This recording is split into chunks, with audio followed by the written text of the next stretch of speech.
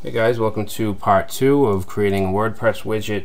And up to this point we have our main file. We have all our files created, and we have our main file, which is including our JavaScript. We have our class file included, and then we have our registration function. Alright, so what we need to do now is the class, which is going to be the most code. Okay, this will be the biggest file. So if we go to the Widgets API documentation and we scroll down to the example, alright, I'm just going to grab this whole thing, okay, this example class. Okay, and I'm just going to paste that in, and we need our opening PHP tag. Okay, so basically we're going to declare this class Likebox widget, and it has to extend the core WP widget class. Alright, and then we have a constructor which takes in a parent construct, and that takes some parameters to basically just metadata. Alright, so first we have the base ID. Okay, so we're going to change this to Likebox widget, and then we have the title, change that to Likebox. Alright, and if you see this double underscore and then parentheses, this has to do with translation. I'm not exactly sure how it works, but it has to do with people being able to translate your widget into other languages. Okay, so it's basically a double underscore, takes in the text as a parameter, and then it takes in this text domain as a second parameter. Alright, and then next we are putting in our description, again using that translate function. Alright, so we just want a short description here. We'll say I can't type today.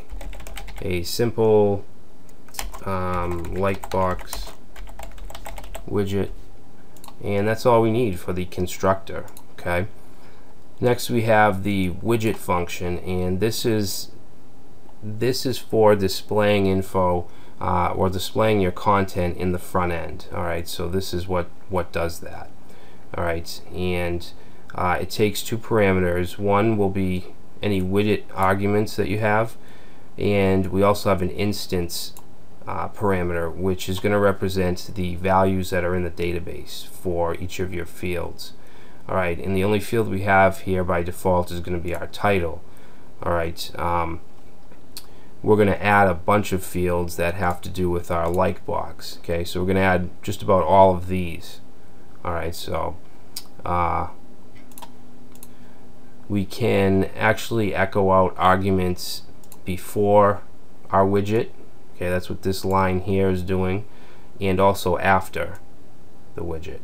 And then here what we're doing is saying that if the title is not empty, then it's going to equal the instance, which is going to come from the database. Okay, so if the title is not empty, it's going to come from the database. That's basically what this is saying here.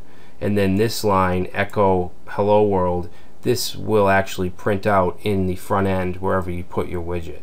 Alright, so again, this widget function or method is to display content in the front end. Alright, next we have the form method or function, and what this is for is displaying your backend form, your widget form. Alright, and by default it's going to just have a title field. You can see it has the HTML right here. Okay, we have a label, and then we have an input, this class of wide fat, that just has to do with the backend template, and then we just have the actual title, which is where is it? Right here. Okay, we're echoing it out, and we're wrapping it in this escape attribute function, which is just for security. Alright, and then the last function is update, and that has to do with saving your form and actually changing the values in the database. Alright, so all of our values will be kept in the options table in your WordPress installation or your WordPress database. Alright, so let's start up here with the widget function. Now we need a lot more than just the title. We're going to have things like, of course, the page URL for the Likebox. the Facebook page, the width, height, color, things like that. And I don't want to put those all in separate variables. I want to just create an array and put them in there. Okay, so I'm going to create an array called data. Alright, and then I'm actually going to take this, the title, and put this into, let's see, we're going to say data title. Get rid of this. Okay, so now it's in an array value. Alright, so we're going to do this for all of our fields. So of course we need a page URL. Alright, and we're going to set that equal to instance. So instance page URL. Alright, now rather than just setting it to this, I want to wrap it in a function called escape attributes. Okay, and that just provides a little security from things like SQL injection. Alright, and we have a bunch of more fields to do here, so I'm going to copy this.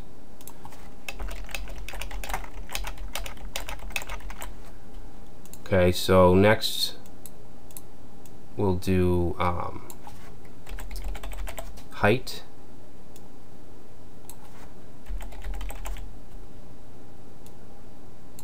Let's do width.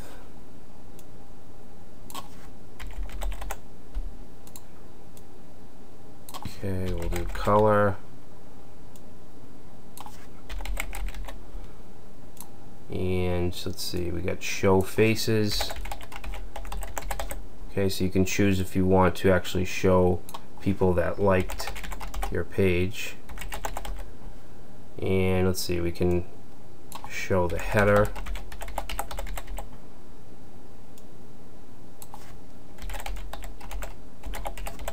Oops, that needs to be an underscore, an underscore. So show header and show posts.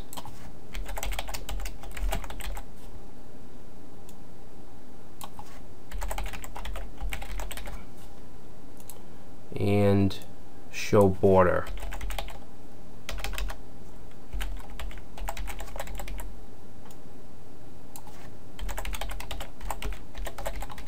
Okay, and I'll delete this last one. So if you don't know where I'm getting these from here.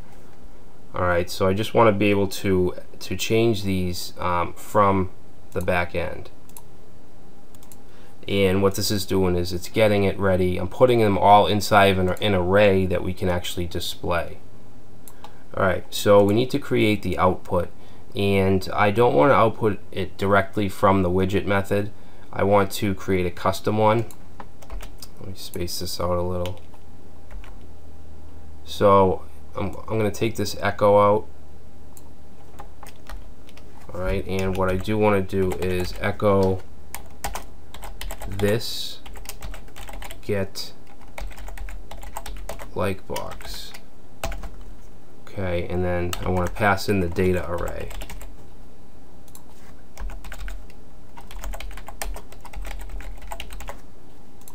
Alright, so what we have to do now is create a function called getLikeBox. So we'll go down here, down to the bottom,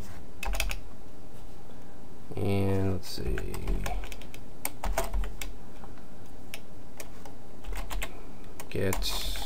We'll say get and display like box.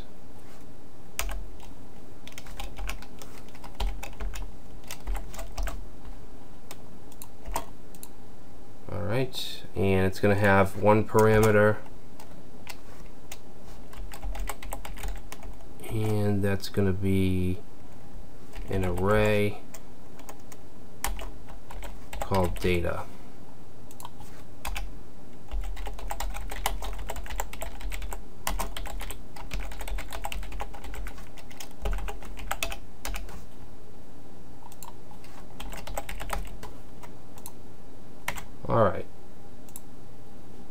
So what we're going to do here is create an output variable.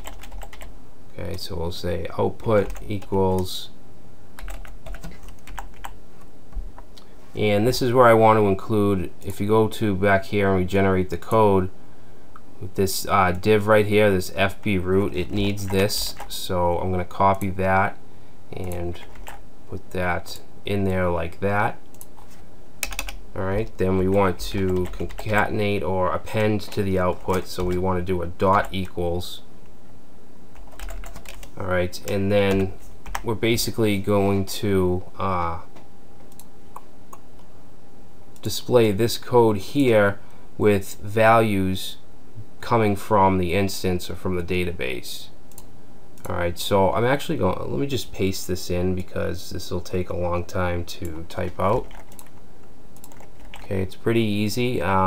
We have a div with the class of FBLikeBox. We're setting our data variables.